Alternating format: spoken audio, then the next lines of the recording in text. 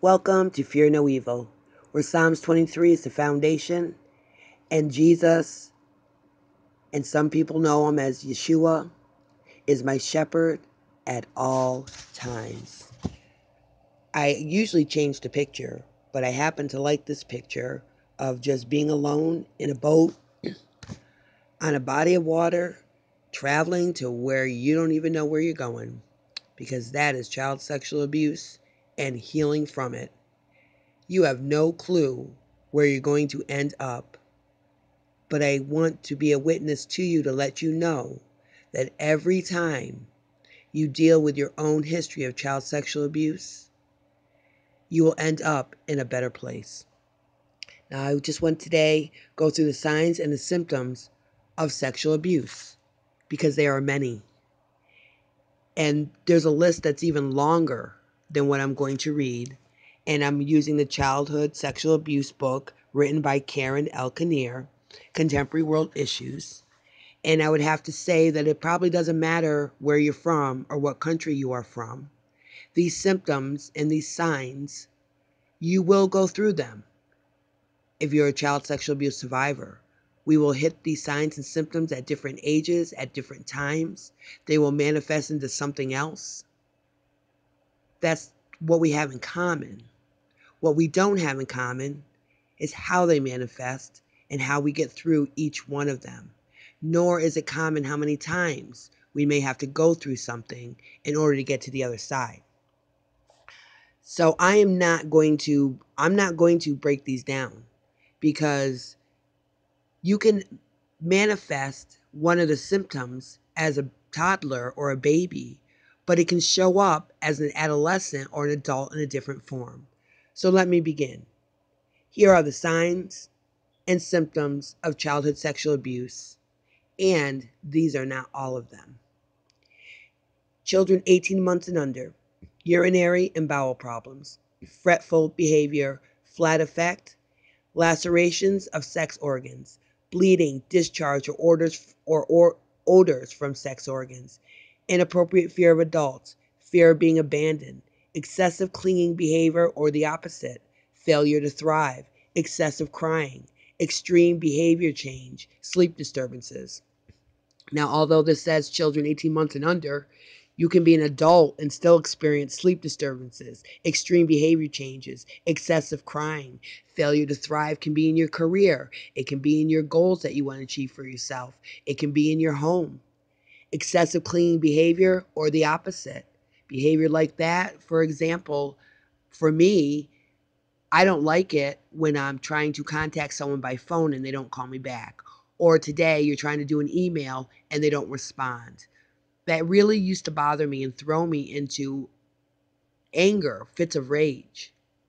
And then and I lost friendships because of it. So I had to recognize that within myself. Fear of being abandoned.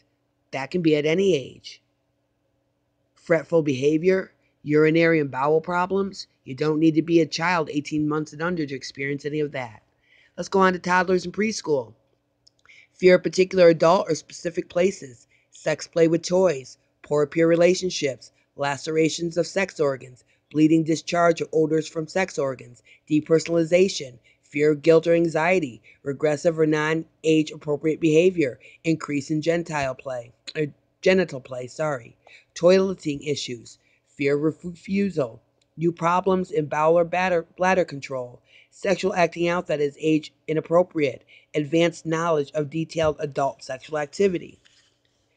School-age children, sleep disturbances, school problems, poor peer relationships, depersonalization, school phobias, anorexia, bulimia, role confusion, self-blame, fear, low self-esteem, wish for a normal family, whatever that means, responsible for family, running away. Adolescence, school problems, drugs and or alcohol, clinical depression, promiscuity, prostitution, suicide attempts, overly compliant behavior, poor self-image, eating disorders. Adults, effects from being sexually abused as a child, problems with intimacy, confusion in sexual identity, lack of trust, poor body image, and sexual dysfunction. They've only got 1, 2, 3, 4, 5 for the adults, but oh, no. No, no, no. Any of these symptoms can manifest when you're an adult into different forms. You can be an adult and still have urinary and bowel problems. You can be an adult and still fear being abandoned.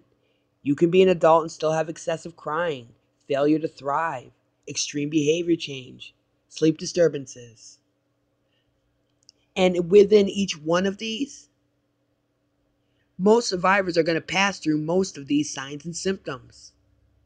Look at all the work that child sexual abuse survivors have to do to get through their trauma.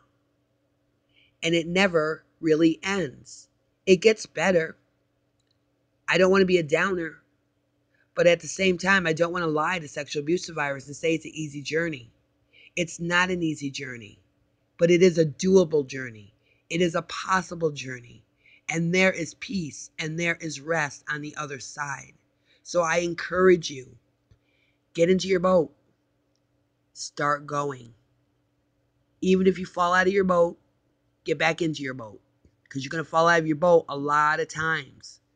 But just get back into your boat and keep on going. Because whatever the enemy's plans are, which is why he put such a tragic trauma into your life. He's trying to destroy what God has for you, and there's no better way to destroy a child than to be sexually abused. But it doesn't have to be that way. You don't have to go along with his plan. And just because somebody violated you in the most grotesque way, there is restoration. And I encourage every survivor, no matter what your age is, hope in the restoration. Because you don't just need healing. You need to be restored. Everything that was taken away from you, you need that restoration back. And so I pray for every survivor today, wherever you are on your healing journey, be confident in yourself. Love yourself today. Do something for yourself today. And I'm not trying to make this all about you, because it also can become very selfish if we always make it about us. But child sexual abuse survivors tend to care for everybody else and then neglect themselves. And we have to learn to take care of ourselves once again. So if you see your symptoms in any of what I have read, I encourage you that if you have counselors, to talk to them about them. If you are a researcher, research them. If you are a religious person, and I don't like the word religious, but if you believe in a higher power, seek it out. Seek out the answers. Seek out the restoration. Because it's right there. We have to work for it, unfortunately, and go through a lot of pain to get to it. But you are such a much better person. And you know what?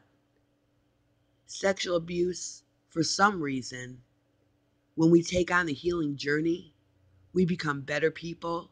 We become very unique, very compassionate, and very empathetic.